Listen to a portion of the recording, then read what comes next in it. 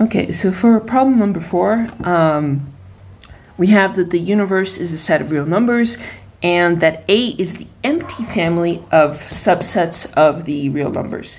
And for item A, we want to show that the intersection of all the A's belonging to the family is equal to the real numbers. So because we're trying to show equality, we're going to have to show a double inclusion. So we're going to have to show that this is a subset of that and that this is a subset of that.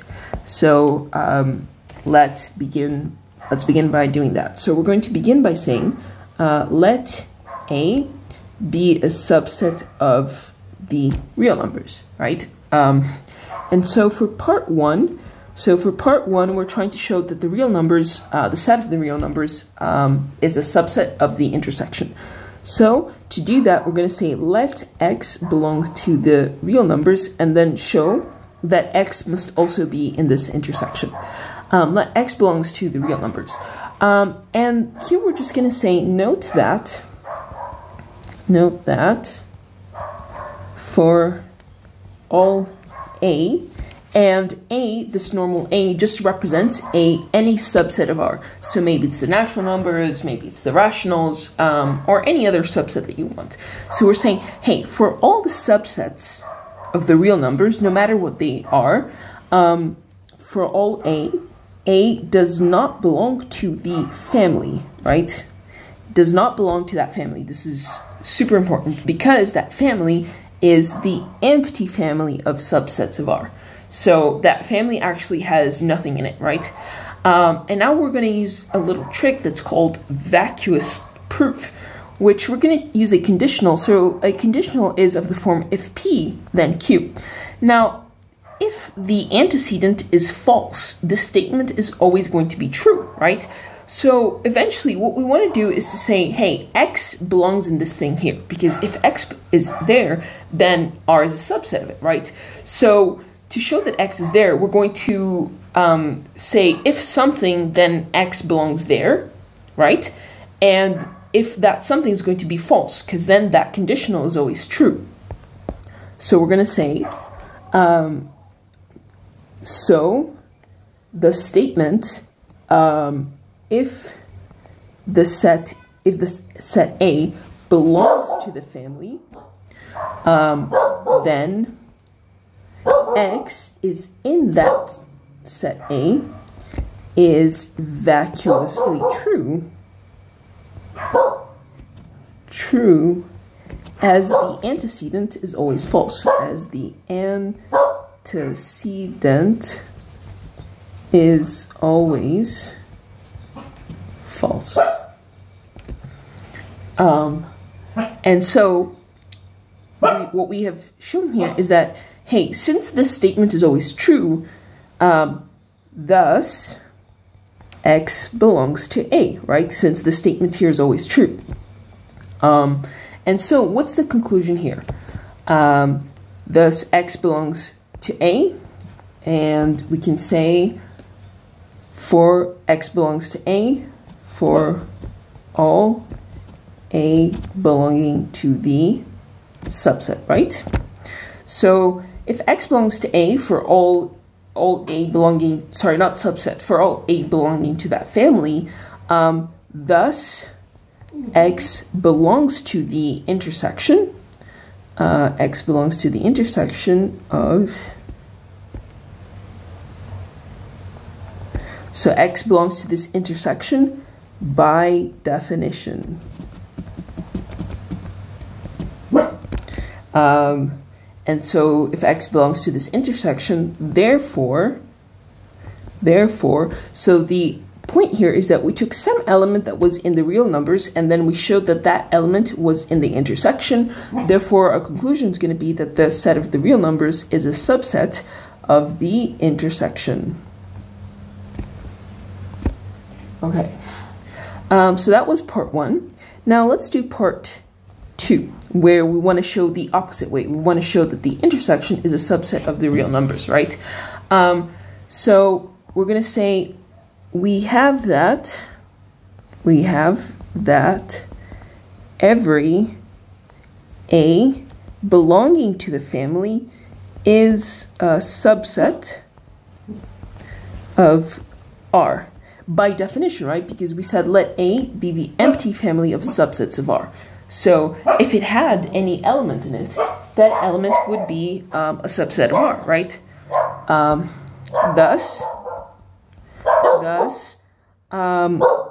all elements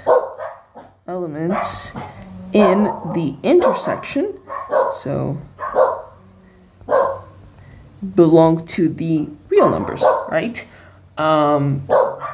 Because by definition, you know, everything that is in the family is a subset of the real numbers, right? So anything that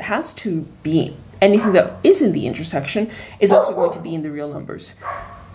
Thus, all elements belong to the real numbers, therefore the intersection of this family of A is a subset of R.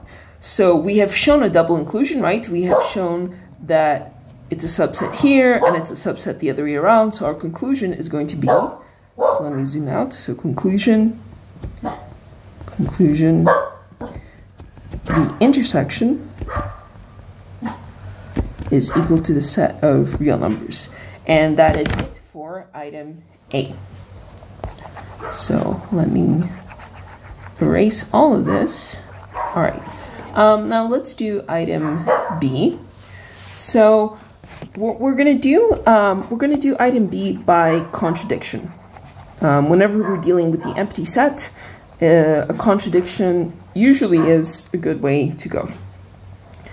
So we're going to say, for item B, we're going to say let x be a real number. So let x be a real number, and suppose that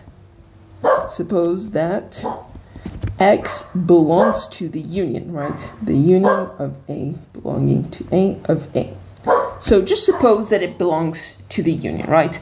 And the reason that we said let x be a real number is because the family is a family of subsets of the real numbers. So if it were a complex number, it would not be able to belong to the union, right? So we're saying, okay, suppose that it belongs to the union.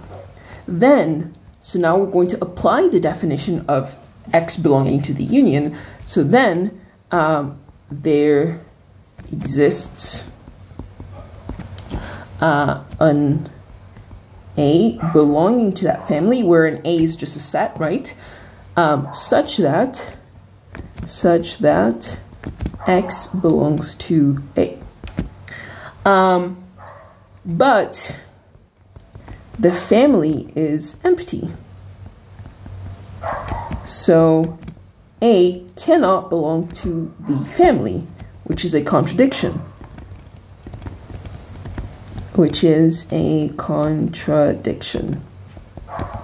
Yeah. So we supposed that there was some element in the union, and then we showed that it leads to a contradiction, because then we're saying, hey, then A belongs to that family, but then A does not belong to that family. So you can't have a statement that is true and false at the same time, right? So it means that our initial hypothesis must have been wrong. So for all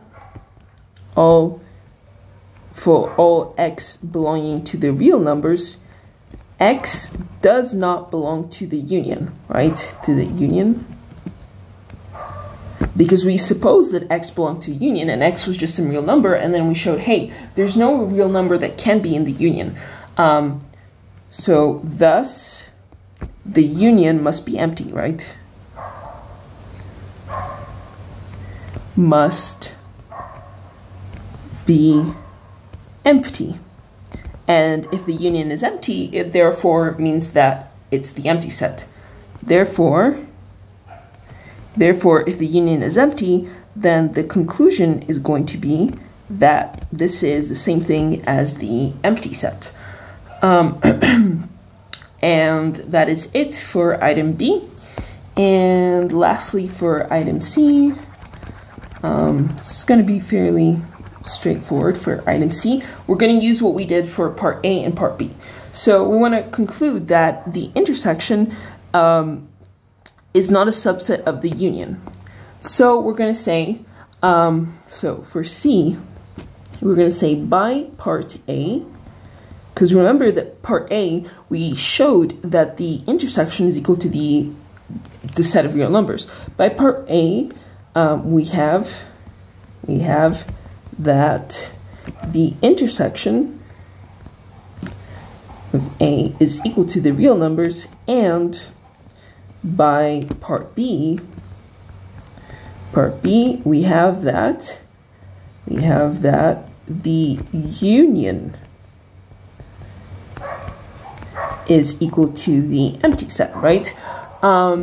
So we're going to say, note that for all x belonging to the real numbers, x does not belong to the empty set because the empty set has no members, right? So the conclusion, if for all elements in the real numbers, those elements are not in the empty set, the conclusion is that the set of real numbers is not a subset of the empty set, right? It simply can't be, because the empty set has no elements. Thus, because we have shown that the real numbers, the set of real numbers is equal to the intersection, and the empty set is equal to the union, thus, now we just substitute it, right? Whenever we have R, we substitute it for the intersection, is not a subset of the union. And that is going to be our conclusion. So that is it for problem number 4.